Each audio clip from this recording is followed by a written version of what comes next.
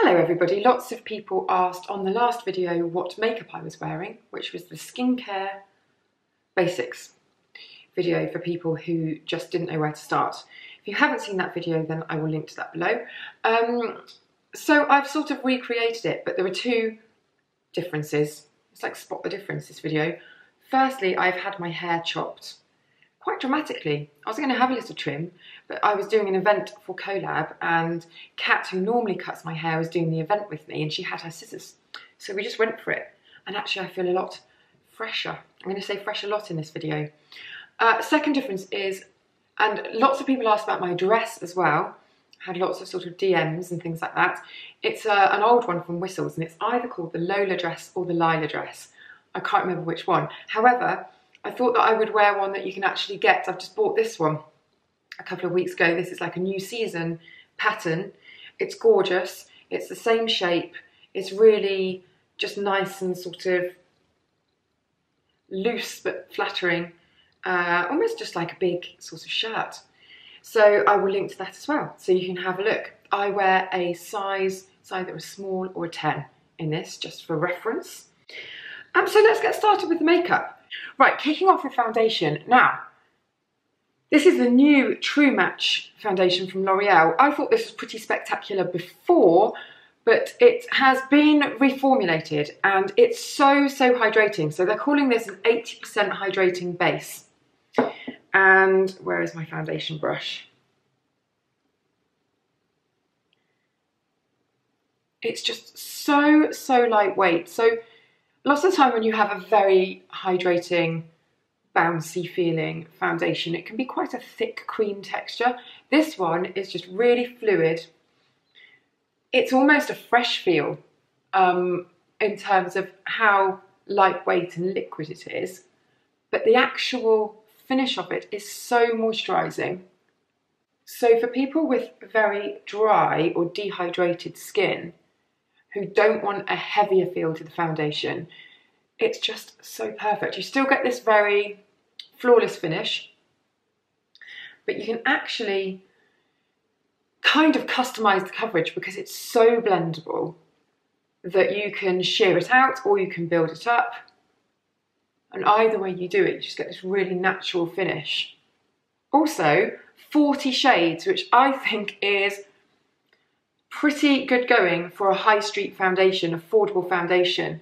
I am using shade 3W. Yes, 3W. It's on the lid. Golden beige. And I just think that the formula is just incredible, really. So, like I said before, just so lightweight and fluid, but so the hydrating feel. It's not a greasy residue. It just is beautiful. And I think that the test with this one is that when you remove it, your skin still feels hydrated and looks radiant.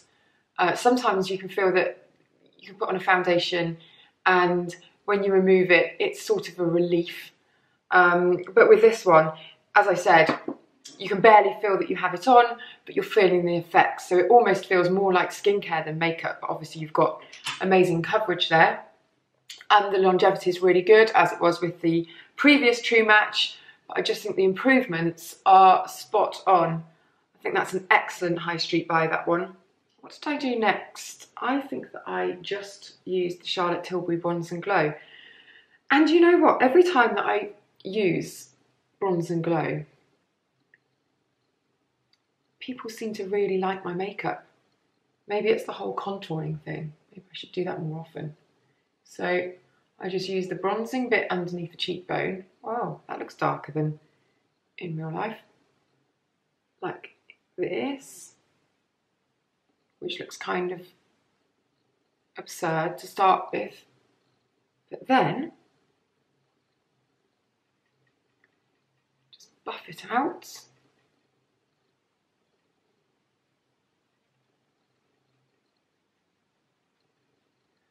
And I just have chiseled-ish cheekbones. Can go a bit wrong, this whole contouring thing.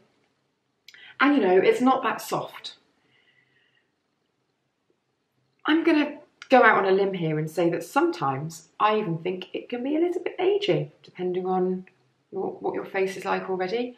So I think, you know, it's good to kind of go slow with it. Don't go too over the top, too chiseled. But now and again, it's quite nice, isn't it? It's like instant glamour.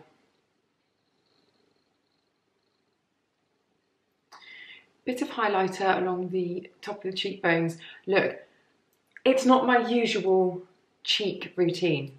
I know that, but I've just been doing it for the last couple of weeks because it makes me feel a little bit more glamorous. And it's probably a bit too much for daytime. It's too much for the school run, which I'm about to go and do.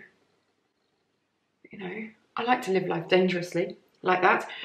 Now, the main thing that everyone was asking me about in last week's video was the eyeshadow. So let's take a look at this. I'm sure that I've talked about this palette before in a video, but maybe I haven't. Maybe it was on Instagram. The NARS Voyageur palette. I always think it's called Voyeur, but it's not. And this one's in suede. And I think that I used this one, you can tell that's my most used, across the whole lid.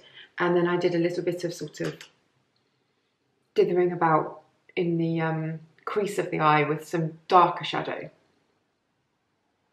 If I didn't do that, then I don't really know what happened, because this is what I do every single time that I wear this palette. So I go all over the lid, taking the slightly darker sparkly one. I think that I went into the outer corner. This is actually going to be a lot darker than what I did last week. I think it was pretty low key last week.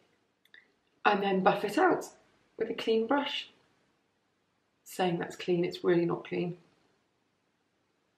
I'm sure I'll live. So buffing it out like that. And then it's more than likely that I did a little bit of the very dark matte one and the sparkly just in the corner. Like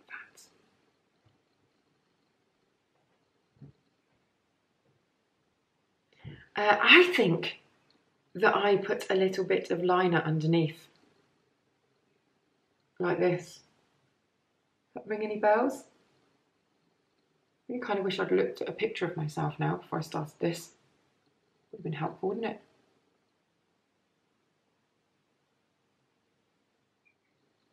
That looks about right, doesn't it? Okay, let's go with that. Mascara was the L'Oreal Unlimited, which has got this bendy wand.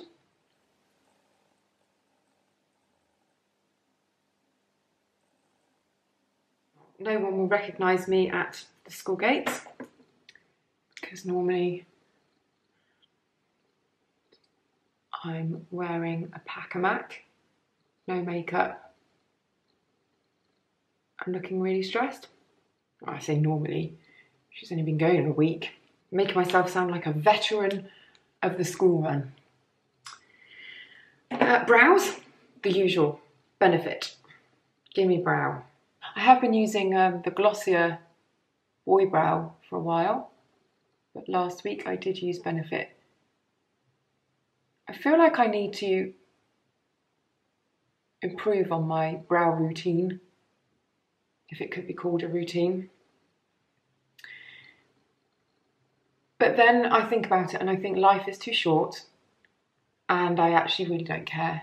So I don't. I'm really quite happy just using a brow gel. I just feel like there are so many other things that I want to do with my day. I mean, if you genuinely like spending a lot of time doing your brows, I think that's amazing. But for me, it's a bit like painting nails. Can't stand painting nails. I know lots of people find it really therapeutic. Really can't stand it. It's one of those jobs that feels really futile, like unloading a dishwasher. I hate unloading a dishwasher because it's like you're putting it all away in cupboards, and then in about an hour's time, you're going to take all the stuff out of the cupboards, eat on it, put it in the dishwasher. It's just like, what's the point in that? Why not just take it straight out of the dishwasher, eat on it, stack it all up on the top, and then when it's all empty again, put it back in? Or have two dishwashers, and then a dirty one and a clean one. That'd be good, wouldn't it?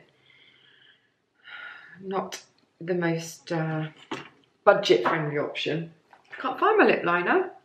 I used the Charlotte Tilbury one, but I can't find it. So we're going to use this one, which is Beauty Pie, which is actually really nice. Although it's gone blunt and I don't have a... Is this a wind-up one? No? What does the end of this do? Do you get really confused with these pencils? Like some of them have a sharpener that comes off.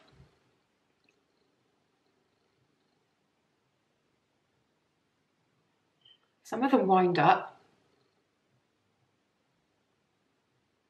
And this is Lancôme Mademoiselle Plaise. Oh yes, she does. And I've talked about this before.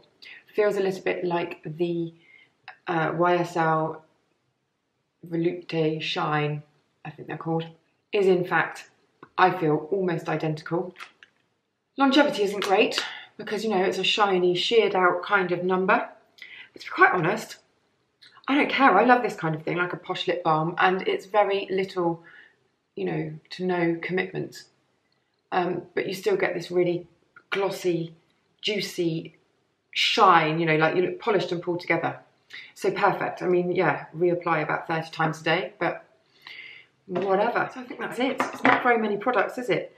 Foundation, that, foundation, bronzer, lipstick, eyeshadow, mascara. People were asking for a basics makeup video. I feel like I could kill two birds with one stone on this one. So there you go. Hope that you enjoyed that. All of the products will be listed below. And I shall see you in the next video. If you didn't watch the skincare basics video, I will link to that too. Go and catch up.